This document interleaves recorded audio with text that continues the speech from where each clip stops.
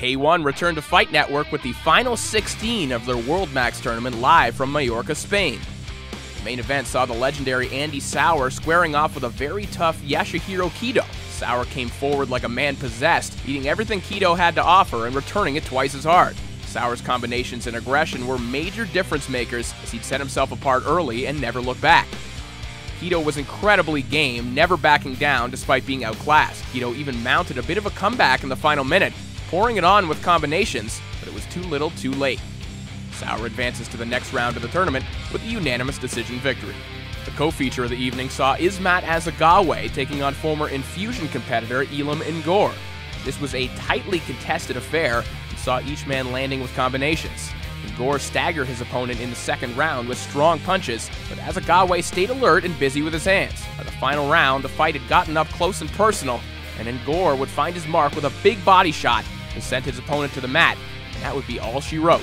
Ngor punched his ticket to the next round with the impressive late KO. Dutch veteran Henry van Opstel squared off with Germany's Enrico Kehl in their first-round tournament matchup. This fight showcased some very creative striking from either side of the ring, as both men were mixing up their attacks. Kehl did an excellent job of working the body, while van Opstel was counterpunching beautifully. It was a well-matched bout from start to finish, but Kehl was simply a step quicker and earned himself a unanimous judge's decision. In other first-round action, China's Zhi-Peng completely outclassed American Joey Pagliuso to earn himself a unanimous decision and a berth in the next round.